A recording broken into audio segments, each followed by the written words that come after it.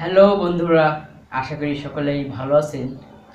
আজকে আপনাদের মাঝে একটি ভিডিও নিয়ে আসলাম যে আমাদের দেশে সাধারণত বিদ্যুতের ভোল্টেজটা আসলে অনেক কম বা কখনো দেখা যায় যে অনেক বেশি হয়ে যায়। আপনার বাসাবাড়িতে আবার যেমন ফ্রিজ, টিভি, এসি অনেক সময় দেখা যায় লো ভোল্টেজের কারণে ফ্রিজটা নষ্ট হয়ে যায় বা ফ্রিজটা চলে না বা এসিটা চলে না, এমন সমস্যার ভিতর পড়তে হয় আমাদেরকে সকলে। তো চলুন আজকের ভিডিওতে জেনে নেই আমরা কিভাবে এই হাই ভোল্টেজ বা লো ভোল্টেজ সমস্যার সমাধান করা যায়। তো চলুন,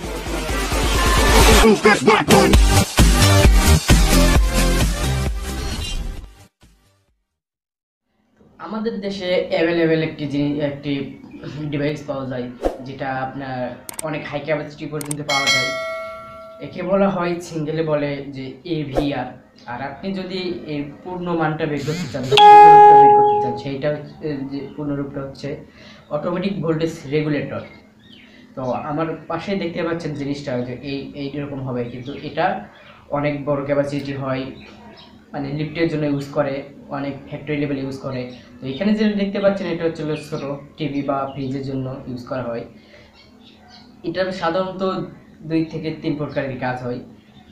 এক নম্বরে যে কাজটা সেটা হচ্ছে যে আপনার ভোল্টেজ যদি খুব বেশি হাই হয়ে যায় সেক্ষেত্রে হবে কি, আমাদের যে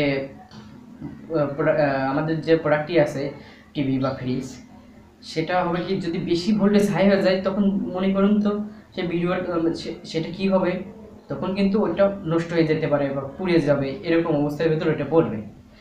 কিন্তু সেই সময় যদি আপনার ওই স্টেবিলাইজার বা এভিআরটা লাগানো থাকে, যেটা অটোমেটিক ভোল্টেজ রেগুলেটর বলা হয়, সেটা যদি লাগানো থাকে ওটা হবে কি আপনাকে ওটা কাট অফ করে দেবে। মানে যদি বেশি ভোল্টেজ হয়, ওর একটা রেঞ্জ আছে, রেঞ্জের অনুযায়ী যদি ভোল্টেজটা বেশি হয়ে যায় তাহলে ও আউটপুট অফ করে দেবে। আর যদি আপনার 200 থেকে 250 বা 250 থেকে 290 পর্যন্ত ভোল্টেজ হয়, সেক্ষেত্রে হবে কি আপনার কোনো যদি 220 ভোল্টেজের হয় তাহলে হবে কি আপনার 220 ভোল্টেজই দেবে। হয়তো 1% টলারেন্স বা 2% টলারেন্স আছে, সেই টলারেন্স অনুযায়ী সে 2-3 ভোল্টেজ কম বেশি হবে।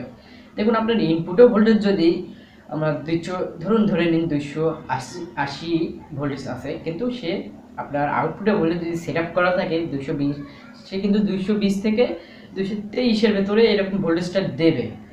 এটা এভিআর নিয়ম। আর যদি ভোল্টেজ কখনো দেখা যায় যে ভোল্টেজ লো কোয়ালিটি, আপনার ইনপুট ভোল্টেজটা দেখা যাচ্ছে যে একটা ভোল্টেজ ধরে নেন 140 থেকে 200, এর বেশি ভোল্টেজ কখনো ওঠে না আপনার, কিন্তু আপনার তো লাগবে 220 বা 240 এরকম ভোল্টেজ লাগবে। তাছাড়া তো আপনার ফ্রিজ বা এসি বা টিভি যে কোনো পণ্যই বলেন, যে কোনো ভোল্টেজ ছাড়া চলে না, কম ভোল্টেজ হলে চলে না সেই পণ্যগুলো। তো ভেবে নিন আমার ভোল্টেজটা আসলে এইরকম, কিন্তু সেইখানে এইটা কাজ করবে যে আমার 200 ভোল্টেজ থেকে 220 ভোল্টেজ দিয়ে দেবো। সে ভেরিফাই করে, সে ভিতরে ট্রান্সফর্মার আছে, ট্রান্সফর্মার দিয়ে ভোল্টেজটা বৃদ্ধি করে আপনাকে 220 ভোল্টেজই সে সরবরাহ করবে।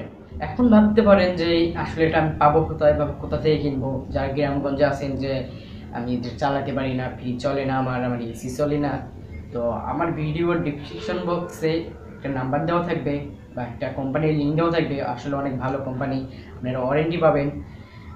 এইভাবে নাম্বার আছে, ওই নাম্বারে আপনারা কল করবেন, প্রাইসও জেনে নেবেন। ঢাকার বাইরে হোম ডেলিভারি, কুরিয়ার সার্ভিসের মাধ্যমে দিয়ে দেবো।